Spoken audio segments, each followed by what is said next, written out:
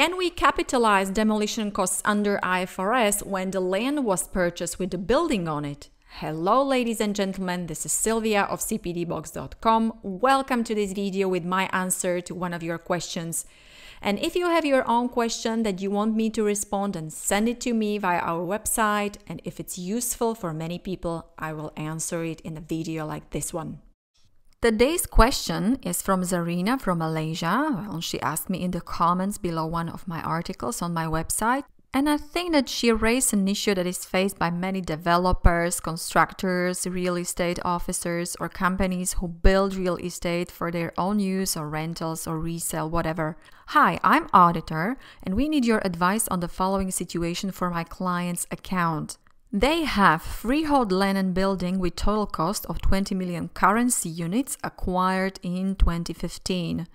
The building was partly demolished in 2017, just before the year end, and right after the financial year end, the building was completely demolished and client intends to sell the land. The company never split the total cost of 20 million between the land element and building element, and the depreciation of building has never been charged. What should the company do in this situation? I came across the same question many times during my work, and it seems many companies face more or less the same issue, just slightly twisted. So let's start with properties for own use under IAS 16, property, plant and equipment, and let's start with the demolition cost because that's easier. And I tell you one thing. IAS 16 deals with what you can capitalize, what you cannot capitalize, and other matters related to property, plant and equipment, but it does not directly address the demolition or removal of obstacles. IAS 16 says in the paragraph 16 that, well, except for other things, the cost of an item of property, plant and equipment includes any cost directly attributable to bringing the asset to the location and condition necessary for it to be capable of operating in a manner intended by the management. Well, wait a second. What did the last word say? Intended by the management. Okay, so let's ask, what was the intention of the management when they purchased the building together with the land? What did they want to achieve? Well, there are a few scenarios possible, but before I will speak more about it, please remember, always look to the original intention or the reason why the building and land were acquired, because this will give you further direction. So, scenario number 1, the company acquired the land with building to demolish the building, make some improvements on the land, and then sell the land. So here, the intention was probably to acquire the land, and the demolition cost of building can be seen simply as a cost directly attributable to bringing the land to the condition to be operated in the manner intended by the management. Well, logically, you should add these demolition costs to the cost of the land as some land improvement.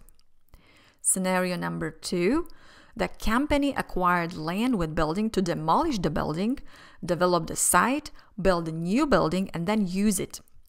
In this case, it's a bit more complicated because the intention is to have the new building, and IAS 16 says in paragraph 58 that the building and the land shall be classified as 2 separate items. Okay, so you will have the land and the new building, and in this case, demolition costs of old building are incremental to the new building, or in other words, you would not incur the demolition cost without wanting to build a new building.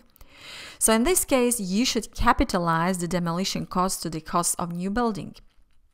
Scenario number 3, the company acquired land with building, then used the old building for some short time, and then demolished it with the intention to build a new building. Okay, so the management's intention at acquisition was to use the existing structure or building. And in this case, demolition relates to the disposal of old building. So you would not capitalize it to the cost of the new building, but you would expense it as incurred.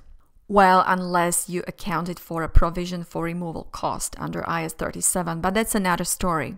Well, you should also be careful about the fact that the demolition should occur within some reasonable time after the acquisition in order to prove the intention, right?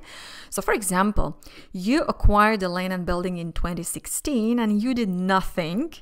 And then in 2018, you decided to demolish the building and sell the land. Well, in this case, it's really questionable whether it was your intention to do so and whether you can simply say it's the land improvement because it was the intention of the management. So why such a long time passed between the acquisition and demolition? So, okay, that's it for the demolition cost itself. But what should you do with the carrying amount of the old structures or buildings? Can you capitalize them to the cost of the new buildings or expense?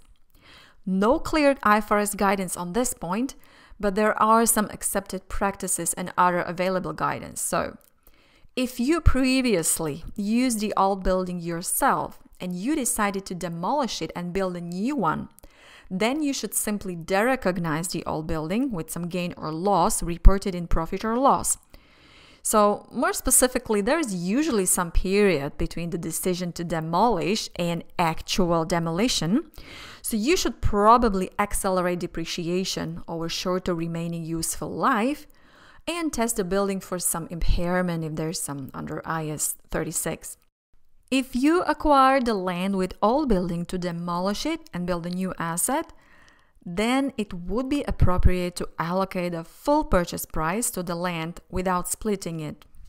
In most cases, this would be acceptable because you would rarely purchase a highly valuable building with the intention to demolish it, so rationally, the value of the old structure is low anyway.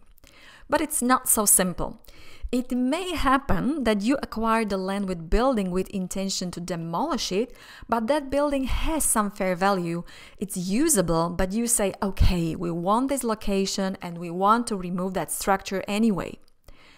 In this case, someone might say that there are strong arguments for not including the carrying amount of old building to the cost of the land, because IAS 16 requires splitting the land and building element, and also the building has its fair value regardless the buyer wants to demolish it or not. So in this case, you might need to allocate some part of the purchase price to the building and write it off in profit or loss because you want to demolish it. But again, you have to determine the fair value of old building really carefully with regard to area, alternative use, and so on. So just look to IFRS 13 fair value measurement for some guidance. Until now, I spoke about the case when you acquire a building for your own use or for rentals. Well, that would be more or less the same under IAS 40. But what about the developers and constructors who buy the lands with buildings and demolish them within ordinary course of their business? Oops, that should tell you something. We're dealing with inventories under IAS 2. So yes, the cost of old building and demolition costs are treated as inventories, and that means that you need to keep inventories at lower of cost and net realizable value. Okay, short disclaimer, this information is not a substitute from a professional judgment of CPA of your own situation and circumstances, and you should consult CPA or other qualified professional.